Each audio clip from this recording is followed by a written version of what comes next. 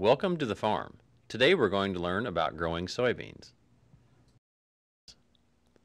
Sometime before planting takes place, the soil will be tested to make sure nutrients are in balance, which helps the farmer raise a healthy crop. The farmer would be checking soil pH, phosphorus, and potassium. If they're out of balance, adjustments can be made before planting. This field will be planted using the no-till method. No-till means the soil is not disturbed in preparation to plant a crop. A special equipped planter will be used to accomplish this.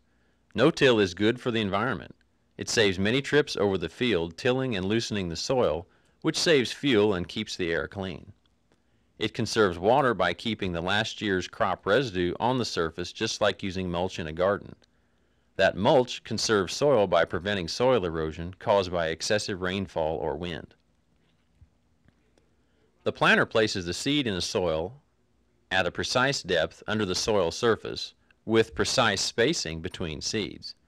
These seeds will be about 3 inches apart in the row, and the rows will be 15 inches apart.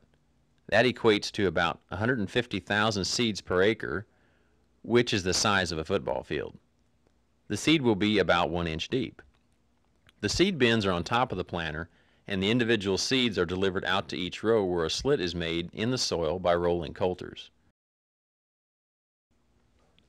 Soybeans are used in countless places in our daily lives around the world.